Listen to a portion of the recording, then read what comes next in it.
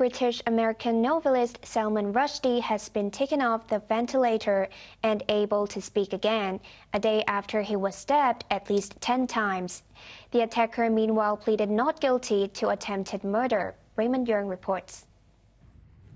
Showing few emotions, Hadi Matar wore handcuffs and shackles as he appeared at a New York County courthouse for his arraignment. The 24-year-old, who had no criminal record, pleaded not guilty to charges of attempted murder and assault.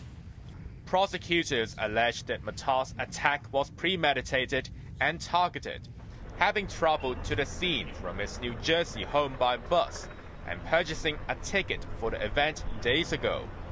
He has been remanded without bail. Matar allegedly rushed the stage at the Chautauqua institution and stabbed Salman Rushdie at least 10 times as he was just beginning a lecture on freedom of expression. The 75-year-old novelist may lose an eye, but was now off the ventilator and able to talk again. Rushdie has been facing death threats since 1989, months after publishing his novel The Satanic Verses, which some Muslims see as blasphemous.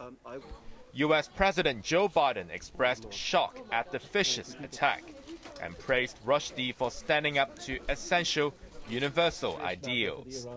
The global outpouring of grief was a sharp contrast to the sense of justice shared by many Iranians.